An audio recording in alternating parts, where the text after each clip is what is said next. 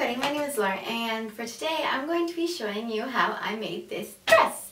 So I made this the other day, and honestly I didn't come up with it by myself. It was inspired by a friend, but it was super easy to make, and I feel like amazing in it. So it has a cowl neck, it's got a halter top, and it's backless, and I just feel awesome in it. This thing is super comfy. I made it out of jersey knit, so it's the same thing as a maxi dresses or whatever, and it's just awesome. So I made this dress for $2 and about a half an hour time, and that's even just figuring everything out.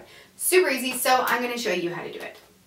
So what you need is a rectangle or a square, depends on your body type, but you need a piece of fabric that goes from your chin down to your knees. That's exactly what this dress was. You can see underneath a little scarf here, and it also needs to be able to fit around the widest part of your body. Now, not if it's up here, only down here, because you just need your skirt to be able to do up the back here. So it should be the same width as you are around, and as tall from your chin down to your knees. So take your piece of fabric, just like this, hangs directly down to your knees, and fold it in half. So now it's folded in half, and now place it like a skirt. So the bottom half that's touching your skin is going to be your skirt. Okay, so place it up to you, make it in line with your knees, like where you had the length before, wrap it around you, and see where this middle point goes to. This is going to be the division of your skirt to this top layer here, which is going to be your top. So remember where that is. For me, it's about 1 inch below my belly button.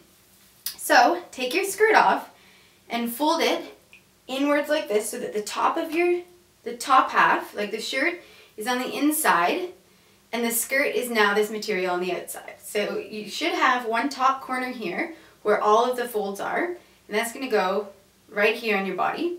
And then down here, you've got all of these little open flaps there. So now you need to just put this down, and you need to measure yourself.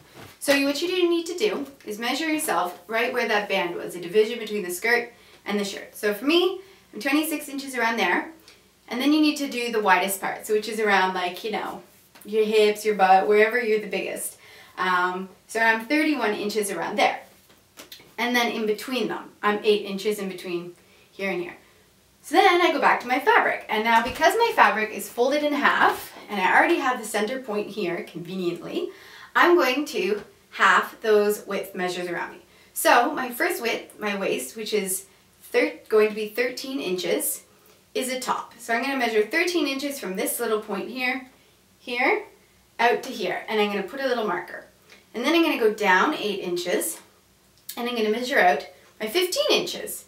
And that should theoretically take you out to the edge of your fabric, since you've already cut this fabric to be the width around you it is. So now you've got a little square, and it should have a triangle cut out of the top here. Not cut, just pinned. And only pinned through the top layer of the skirt. Or if you use a little piece of chalk or something, you can draw on it too. So then, open up your dress, or your piece of material.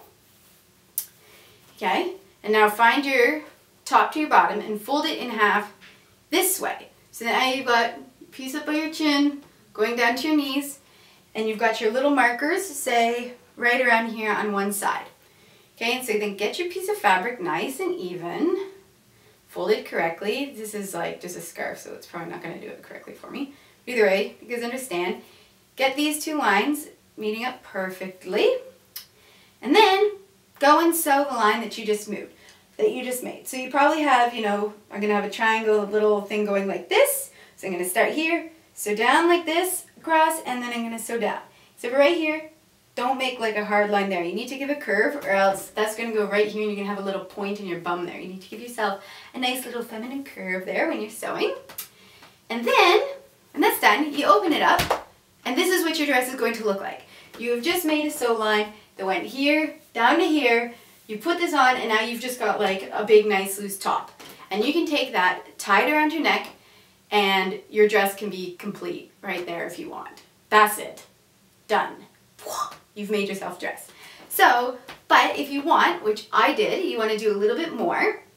So I found that with that dress there was a little bit much hanging here, and there was a little bit much out of my armpits. So I put my dress down with my seam facing outside, like on the side here, and I went to the top and I scooped from about 1 inch in the top corner, and I scooped down and I cut out a chunk. And that way, I don't have as much hanging here. So it goes a little bit lower, it was higher, but I like it, you know, and my boobs aren't gonna fall out the side here because I still have enough. And it's baggy, so it's okay. And then I did the same for here. Had it folded down, and I, from my little corner down here, scoop, cut, like a little arc that went like this, all the way up and then back around to there. And that made it so it's just not so bulky here. And then I went and I sewed the edges around, but you don't have to do that, it's just up to you. And instead of tying it up, I sewed a little bud in there just to be pretty. So, but the only thing you have to do, get your rectangle, measure yourself here and do a sew line, and then throw it around your neck. So easy. There you go, that's it. And the rest of it is optional. So, if this was all done a little bit fast for you, I have written a blog post, and it's going to be going on the Healthy Hose blog, which you can find at www.healthyhose.com. And I've gotten a written up blog there with pictures so that you can get something a little bit more in detail, like if you're a little bit unsure about some parts. It's made super easy there, so go check out that blog. And let me know how this goes for you. Are you guys making the dress? How is it fitting you? Did you like the experience? What kind of patterns did you use? Send me your pictures. Like and subscribe to my channel, and I will see you guys all next week. Bye!